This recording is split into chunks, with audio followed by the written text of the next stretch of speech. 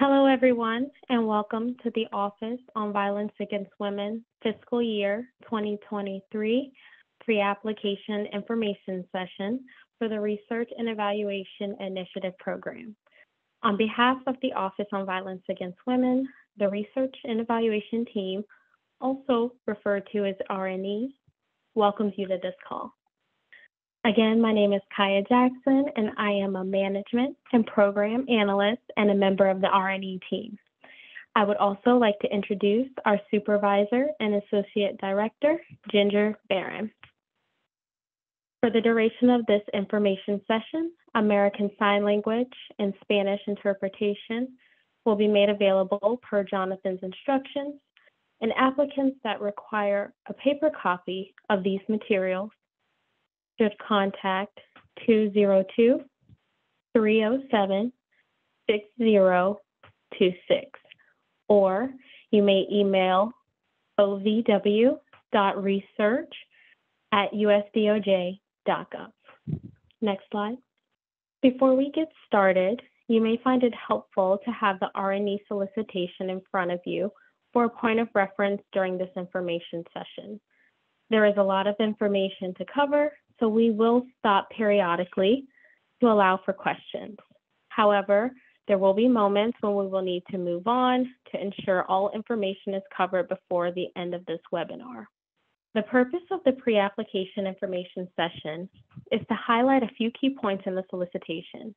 However, it is not the intent, nor is there sufficient time to go over every aspect of the RNE solicitation.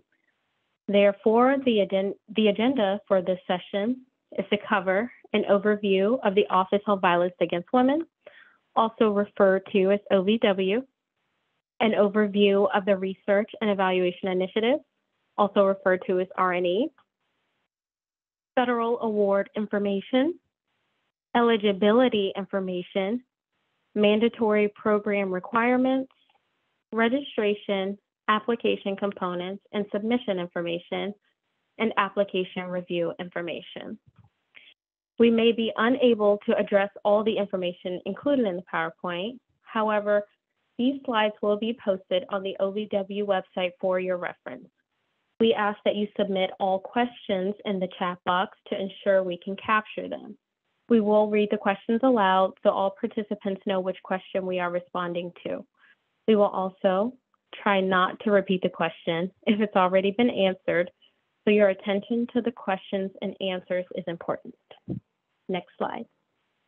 Office on Violence Against Women. So OVW is a component of the United States Department of Justice. It was created in 1995, and OVW administers grant programs authorized by the Violence Against Women Act, also referred to as VAWA, and subsequent legislation, and provides national leadership on issues of domestic violence, dating violence, sexual assault, and stalking. OVW grants support coordinated community responses to hold offenders accountable and serve victims. Next slide. OVW has priorities this year that cut across all our programs, and you can find them reflected in the Topics for Research and Evaluation section on page 9 of the solicitation. For the sake of time, we will not go through each of these priorities, but again, you can find them on page 9 of the solicitation. Next slide. So next, we'll discuss an overview of the Research and Evaluation Initiative, including the program description, what's new about the program this year, purpose areas for topics of research and evaluation, and we lost you there, Ginger. We lost the slide. Oh, there we go. Thank you. Areas of study and out-of-scope activities. Next slide.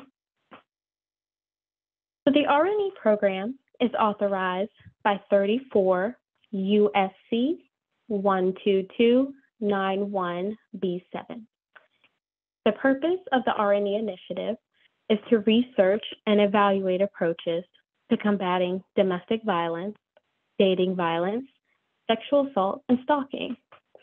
The initiative is designed to support researcher-practitioner partnerships to study VAWA-funded strategies for serving victims and holding victims accountable.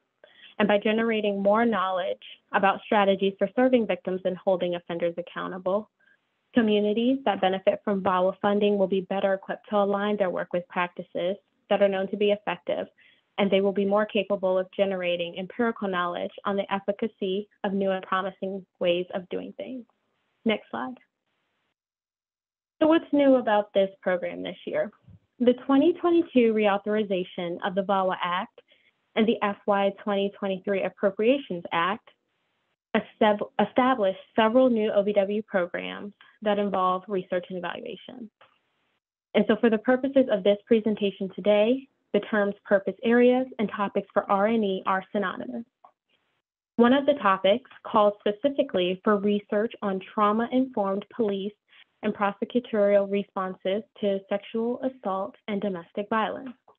Others include research on LGBT-specific services, research on restorative justice, and research on language access and responses to VAWA crimes. These are areas where OVW has welcomed and even funded research in the past. What's different this year is that we are calling for research in these areas specifically as it relates to new programs authorized in the 2022 reauthorization of VAWA and new funding OVW has to administer. We are also inviting research related to the Department of Justice's newly reissued guidance on eliminating gender bias in the law enforcement response to sexual assault and domestic violence. If you are interested in submitting an application under one of these subtopics, it is a good idea to take a look at the actual statutory language of the new programs and/or the reissued policing guidance. I will paste the links in the chat shortly for your convenience, and please know that we expect and welcome questions from applicants who are considering applying under these subtopics. Next slide. So additional purpose areas include evaluations of funded interventions, and VAWA-funded interventions refer to any activity that is funded or could potentially be funded through OVW grant programs to address VAWA crimes. OVW is especially interested in studying the effectiveness of interventions that cut across multiple grant programs and align with one or more of OVW's office-wide goals and priorities. Evaluation of training curricula, tools, and other technical assistance resources developed and implemented with OVW grant funds. Secondary data analyses related to domestic and dating violence, sexual assault and/or stalking, and research and evaluation and data analysis related to domestic violence homicide prevention. Next slide. Another topic includes the evaluations of emerging initiatives for serving victims of VAWA crimes and holding offenders accountable. Those topics include flexible financial assistance or other ways of mitigating survivors' financial insecurity resulting from their victimization. Strategies for serving justice-involved, incarcerated, and/or formerly incarcerated survivors. Means of supporting survivors' recovery that are outside of the mainstream, including but not limited to art therapy, writing workshops, yoga, massage, animal-assisted interventions, self-defense and martial art classes, thematic interventions, community engagement, and ways of healing that are rooted in cultural traditions. Next slide. A few more topics that fall under the event evaluations of emerging initiatives innovations include approaches to addressing the safety, healing, and justice legal needs of survivors whose lives intersect with the child welfare system, including protective parents whose children are removed from them, youth in foster care, and youth aging out of foster care, including pregnant and parenting youth. Engaging culturally specific community-based organizations and youth in prevention and response programming. And lastly, engaging community violence intervention programs as a prevention of and response to VAWA crimes. Next slide. Activities that compromise victim safety and recovery or undermine offender accountability. So are any applications that involve approaches that compromise victim safety and undermine offender accountability may receive point deductions during peer review and may be removed from consideration altogether. This includes activities listed in the solicitation companion guide, as well as methods that aren't in keeping with the methodological principles outlined in the solicitation, which we'll get to shortly. And shortly, I will paste a link in the chat for the solicitation companion guide. Next slide. So the solicitation lists out-of-scope activities on pages 9 and 10. Be sure to look at that section and inquire with us if you have any questions, as out-of-scope applications may be removed from consideration. Next slide. Areas of study OVW is interested in funding research and evaluation on the topics that will contribute to knowledge in the 6 areas of study listed on the screen. This includes justice, victims' needs, impact, cultural disparities in access, indicators of success, and reducing recidivism. And you can read more about these areas of study in the solicitation. Next slide. So now we're going to pause for any questions you may have. Please add any questions you may have to the chat box, and we will answer them individually. Can we have folks unmute too if they have questions, or must questions be in the chat? All right, Ginger, we do have one question in the chat box. The question is from Leanne or Lene. My apologies if I mispronounced your name. Is funding only available for evaluation research on activities already supported by VAWA, or that could be supported by VAWA if feasible or desirable? Thanks, Kaya, and thanks, Lynette. Can I get a confirmation that you can hear me before I answer? Yes, we can hear you. Great, thanks, Kaya. So absolutely not, like the research that you propose or the intervention that you propose to study or evaluate does not need to be currently funded through an OVW grant, but it does need to be something that falls within the scope of what OVW can fund through at least one grant program. So to give you an example, an advocacy model of some sort, or maybe a court model, those are activities that can be funded through some OVW grant programs. Typically, offender treatment is something that's outside the scope of OVW grant programs. So that's something where if you were considering an evaluation in that lane, you'd want to check with us and give us some more information so we could get back to you about whether it falls within the scope of how we can use these funds, since they have to be tied to the rest of VAWA programming in some way. But no, even if it's not currently grant funded, that is okay. Looks like we have some. Ginger. Yeah, go ahead. Yep. So the second question here, could this be funded? Could this funding be used to stand up a sexual assault prevalence study for a certain geography? I think we would need to, Kristen, this might be something we want to talk about a little further, because it's really a question of, does it fit under any of those topic areas that that Kaya reviewed earlier that are outlined in the solicitation? Typically, we're looking at evaluations of interventions, but there are obviously some other topics in there, including the emerging innovations, secondary data analyses. So we'd want to chat with you to get a little more information and give you a firm answer on whether it sounds like it's within these topics or not. So maybe we follow up afterwards. Thanks, Ginger. And then we have one more question before we move on. Well, two. Sushima, my apologies if I mispronounced your name, is interested in using technology in the form of that has an anonymous feature to create a safe and secure platform for victims to express their concerns and provide education and awareness. Can a program like that be considered in the form of an application?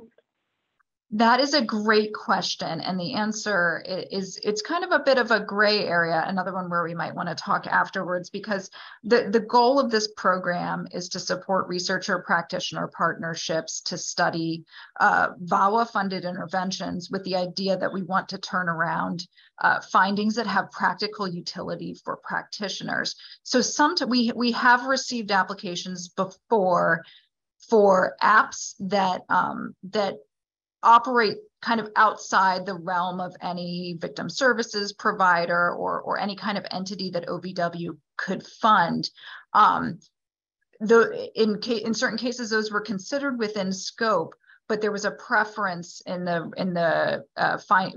we were formulating our funding recommendations for programs that had more of a direct link in terms of being able to inform the work that practitioners are doing on the ground. So it's not a definite no, but keeping in mind that the priority really is to generate these findings that have practical utility, it can be a consideration. So please reach out to Kaya or me if you'd like to discuss this in a little more detail.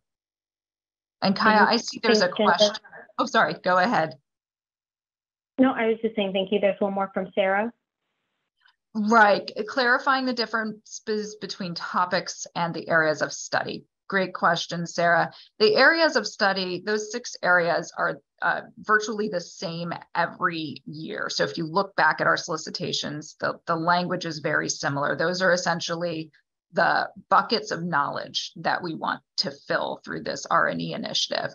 The topics which change from year to year home in more on what our specific priorities and areas of interest are that year, and they all have the potential to contribute to multiple areas of study under those 6. Wonderful. Thank you, Ginger. So for the sake of time, we're going to continue with the presentation, and we will have another opportunity for questions. So if you want to add more questions to the chat box, feel free to do so. Next slide. So next, we're going to discuss federal award information. Next slide. All right, so at a glance, so the grants.gov number for the solicitation is O-2023-171728. The CFDA number is 16.026.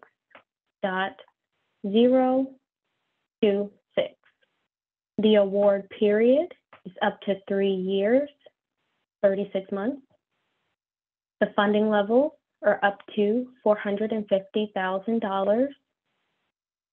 The registration for the system for award management, also referred to as SAM, in grants.gov, to be immediately, but no later than June 29th, 2023 at 11:59 p.m. to ensure that you are registered in an appropriate time. Just Grants closing date is on July 5th, 2023 by 9 p.m. and the period of performance start date is on November 1st. Next slide. So award periods and amounts. So the budget cap for the solicitation for each project is $450,000, and that includes direct and indirect costs. Budgets, including the total estimated funding requested on the FY2023, must reflect the requested project duration no more than 36 months. R&E awards typically are in the range of $300,000 to $450,000. All awards are subject to the availability of appropriated funds and any modifications or additional requirements that may be imposed by law. Budgets should include funding for accessibility and compensation for project partners and research participants. More information on the budget can be found on page 19 of the solicitation. Next slide. So the following entities are eligible to apply for R&E funding: nonprofits, including culturally specific and population-specific organizations with 501c3 status with the IRS, nonprofits, including culturally specific and population-specific organizations without 501c3 status with the IRS, private institutions of higher education, public and state-controlled institutions of higher education, city or township governments, county governments, state governments, Native American tribal governments, federally recognized, Native American tribal organizations other than federally recognized tribal governments, faith-based organizations, and community-based organizations that fall under one of those eligibility criteria or categories can apply to. Next slide. It's critical applicants follow all the instructions in the solicitation and get started early so there's time to troubleshoot any issues you encounter. If you have questions, please reach out. Seemingly minor errors or missed items can result in an application being deemed incomplete or ineligible, or can interfere with getting the application submitted on time. A lot of work goes into preparing a grant application, and you don't want to miss an oversight to result in your application not going forward to peer review. Next slide. So this next section will discuss mandatory program requirements. Next slide. For the sake of time, I will not read the entire slide word for word, but the important thing to note is that any project funded under the solicitation must adhere to the methodological principles, and these can be found starting on page 12 of the solicitation. Next slide. Again, you can refer to the solicitation, which outlines information on the types of research OVW will not support. Next slide. Confidentiality and human rights and human subject protection. Any recipient of an award under this solicitation will be required to comply with DOJ regulations on confidentiality and human subject protection. Applicants must submit a privacy certificate with their application, but they do not need to have IRB approval at the time they apply. If you receive a grant, you will need to provide documentation of IRB approval or exemption post-award. Next slide. Expected products. OVW expects products to result from each award under the solicitation. This can look like one or more presentations made via webinar or conferences, one or more products written in layperson's terms and intended for practitioners and the general public, and one or more scholarly articles, meaning publishable, peer-reviewed, scientific journal articles, and or, if appropriate, law review journal articles, book chapters, or books in the academic press. Next slide. SAM and grants.gov registration. So the cover of the solicitation provides information on registering. You can also refer to pages 31 and 32 of the solicitation for more information on the registration process and due dates. Submitting a complete application before the deadline involves registering in 3 different places: the System for Award Management, also known as SAM, grants.gov, and just grants. The solicitation and these slides lay out those steps in detail. If you think you are going to apply to R&E, We recommend you immediately refer to this section and get started right away so that you will be in good shape to submit your application. Next slide. So applicants must complete the following forms in grants.gov. The application for federal assistance, which is also referred to as SF424, as well as the disclosure of lobbying activities, also referred to as SFLLL. The standard applicant information section in the Just Grants application is pre-populated with the SF424 data submitted in grants.gov. So we'll pause here quickly before we go into the second half to see if there are any questions. And so our first question from Susan states, would a statewide coalition of domestic violence programs qualify as a nonprofit that could apply for funding? And I put a note in the chat to Susan, yet we have state coalitions that apply and have received funds. So as long as the coalition meets at least one of those eligibility categories in the solicitation, then that's fine. I'll also address verbally Mona's question, which was just to clarify for certain that you do not need to have Institutional Review Board IRB approval at the time you're applying. If you're selected for a grant, then and there's not IRB approval on record at the time that we fund the award, then post-award grantees need to submit documentation of IRB approval or exemption before they can access funds to conduct the study. I'd also like to clarify too that there's no preference given in the review process for projects that have IRB approval versus those that don't. And most of our projects do not have IRB approval at the time we fund them. Thank you, Ginger. I'm not seeing any more questions right now, but we will have one more opportunity for questions. For the sake of time, we'll just move forward and get to the remaining questions during that time. Next slide. Application component. Next slide.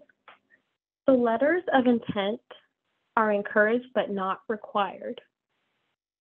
You can submit a non-binding letter of intent by June 1st, 2023 to ovw.research@usdoj.gov.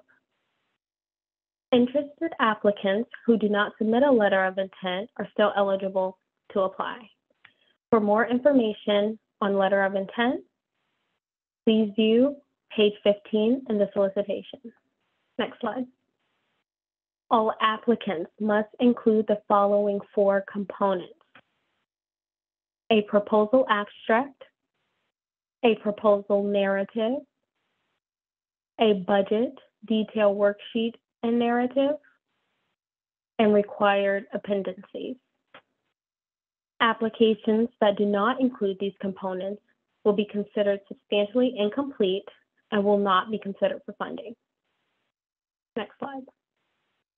The abstract, it should be no more than 400 words and should summarize the proposed project in plain language, including the primary activity, expected outcomes, intended beneficiaries, and subrecipient involvement. And the abstract does not count against the page limit for the proposal narrative. Next slide. The proposal narrative must include the 5 sections identified in the solicitation.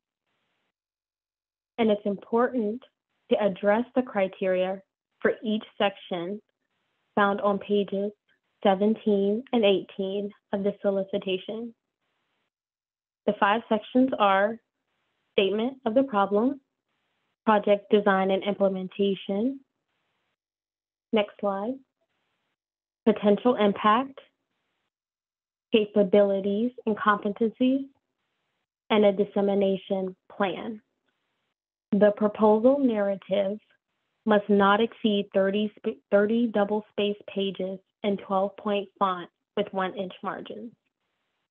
the title page, abstract, appendices, including appended tables, charts, and figures, and government forms, do not count toward the 30-page limit. Next slide. Applicants must submit a detailed budget and budget narrative and must upload the associated documentation as an attachment in Just Grants. OVW strongly encourages applicants to prepare and submit budgets in a spreadsheet using Excel or similar software.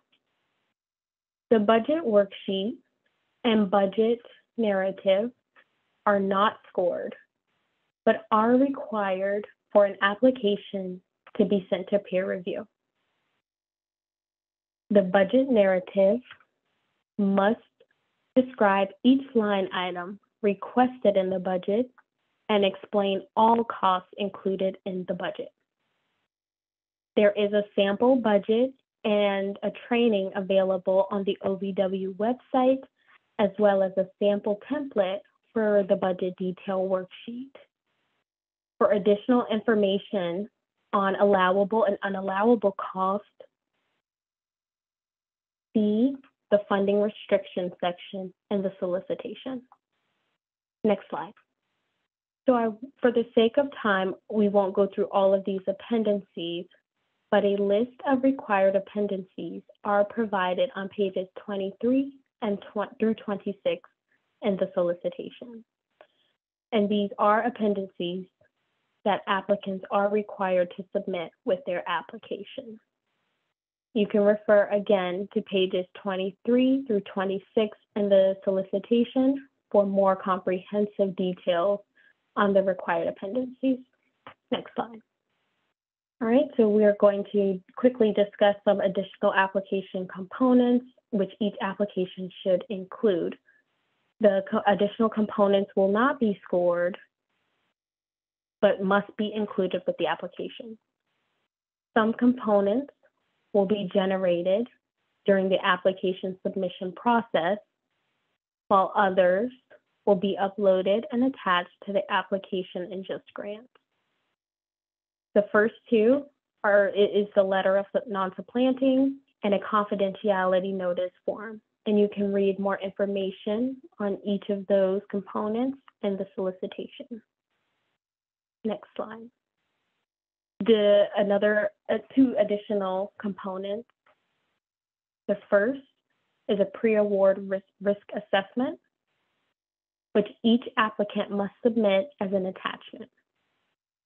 The next is a summary data sheet, and you can refer to page 29 in the solicitation for a list of items that are to be collected for the summary data sheet. The indirect cost rate agreement. Applicants that intend to charge indirect cost must have a current, signed, federally approved indirect cost rate agreement and must upload and attach a copy of the agreement to their application in Just Grants. Applicants' rate may elect to charge a de minimis rate of 10% of the modified total direct cost, which may be used indefinitely. And lastly, organizations that wish to negotiate an indirect cost rate should contact OVW's Grants Financial Management Division at ovw.gfmd@usdoj.gov, or you may call at 1-888-514-8556. Next slide. And another additional component for your application is the summary of other federal funding. Applicants must disclose all current and recent OVW awards, if applicable, as well as any pending applications on which the applicant is a sub-recipient. Applicants also must disclose all other federal grant programs from which the applicant currently receives funding or for which it has applied for funding in FY 2023 to do similar work. And disclosures and assurances. And so, sorry, Kaya, yes, it slipped. I'm trying to get to where we are. Okay, thank you. My apologies. No worries. And so this slide really just covers a list of the disclosures and assurances and certifications that applicants are required to submit. And you can read more on this information on pages 21 through 22 in the solicitation. Next slide. All right. So key submission information. And so formatting and technical requirements. Applicants must follow these requirements for all documents attached to the application unless otherwise noted. Points may be deducted for applications that do not adhere to the following requirements. You can find these requirements listed on page 15 in the solicitation. Next slide. And so when you are submitting your application, the complete application package, the solicitation, including links to required forms, is available on grants.gov and on the OVW website. All applications must be submitted electronically first in grants.gov, including the SF424 and the SFLLL, and then in Just Grants. OVW will not accept applications after the Just Grants deadline. The grants.gov deadline is 4 days before the Just Grants application deadline. Next slide. So really quickly, applications will be submitted to OVW in 2 steps. The applicant must submit the forms, the SF424 and the disclosure of lobbying activities form, SFLLL, in grants.gov. The website is there for reference, as well as listed in the solicitation. Step 2, the applicant must then submit the full application, including all attachments, in Just Grants, no later than July 5th at 9 p.m. Eastern. Next slide. Applicants experiencing technical difficulties with any of the systems listed a while ago during registration, during account updates, or during the application submission process should contact the appropriate office. You can view this contact information on page 33 of the solicitation. Next slide. And lastly, we'll just quickly go through application review and information.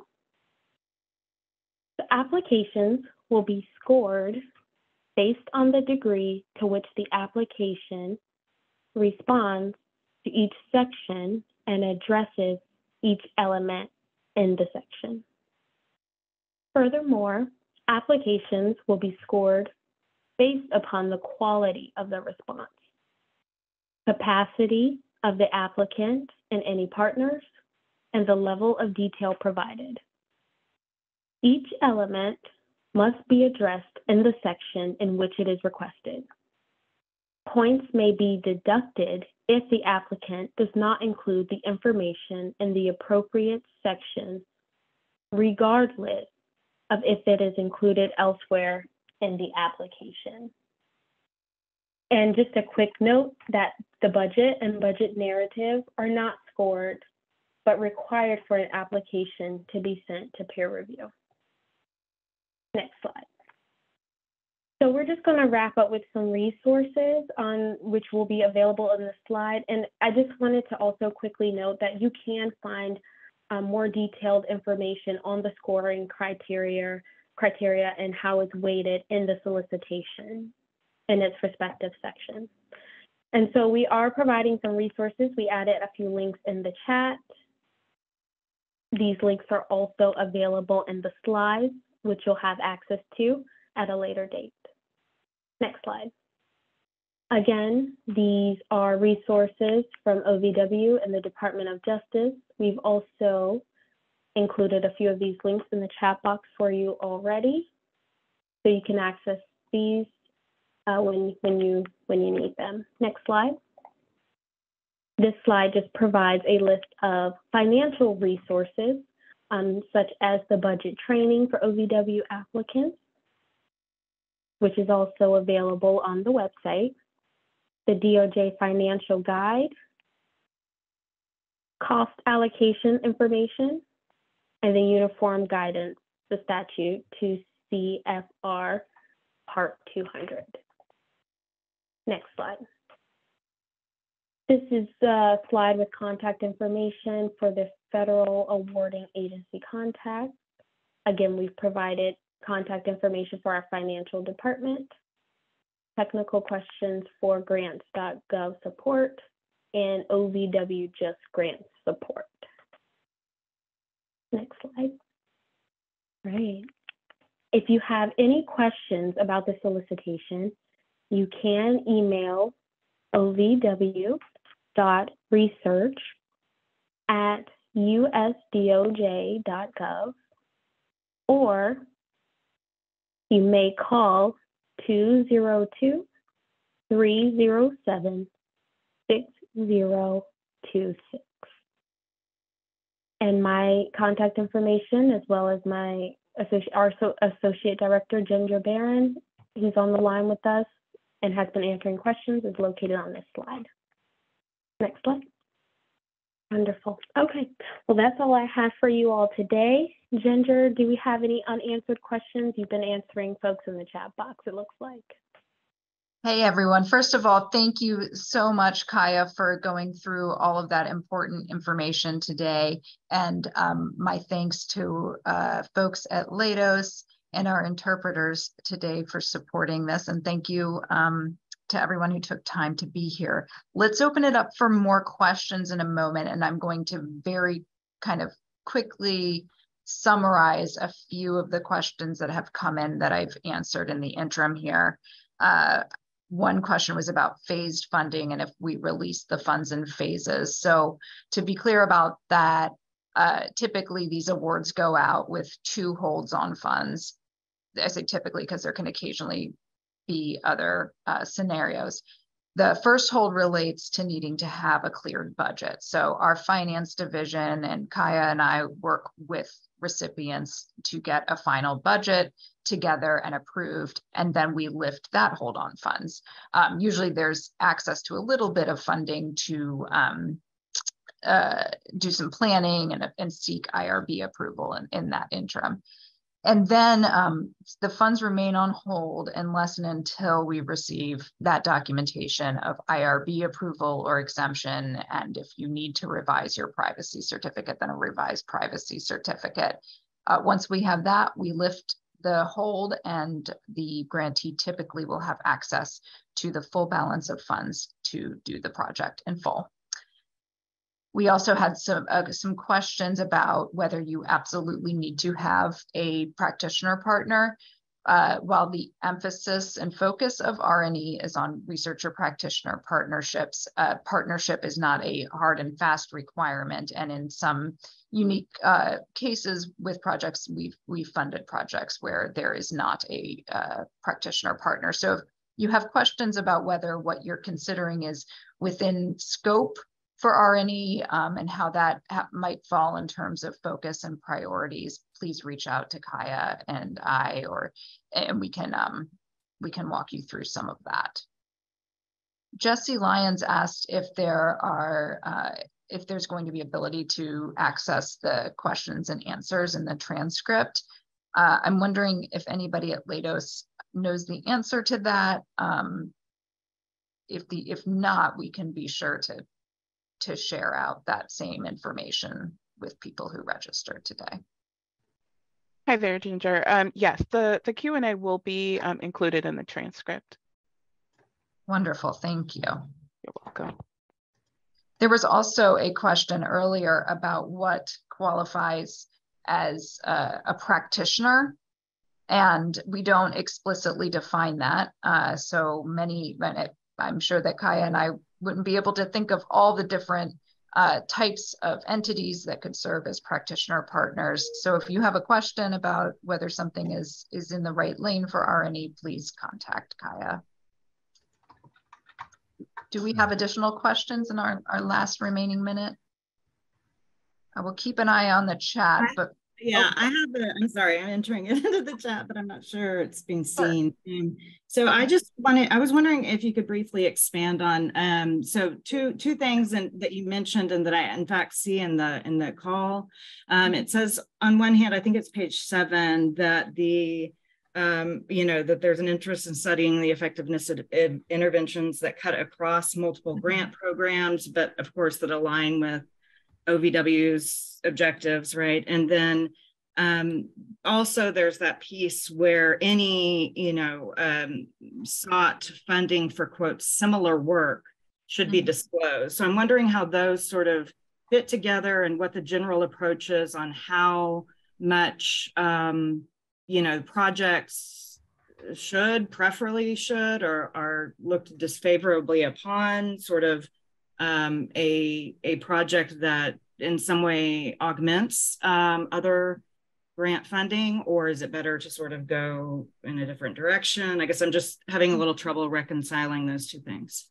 Thank you. Right, and I might not have the best answer at my fingertips, and we might need to talk later so I can better understand.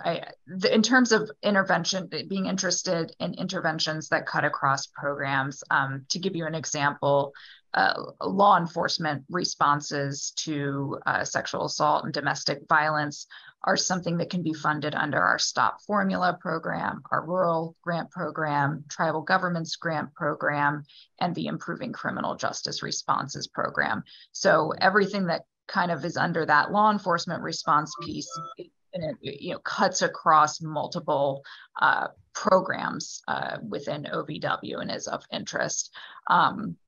With that in mind, that there is a section, a requirement during the application that applications for similar funding be disclosed. That's partly so that we're aware of whether there's other requests for funding out there. So in case we can work with a recipient if they receive funding from multiple funders for the same project to ensure that we avoid a supplanting issue. So I think the cut across multiple programs issue and the need to disclose other funding are kind of separate. So that's also why I'm thinking we might want to talk in case I'm not following.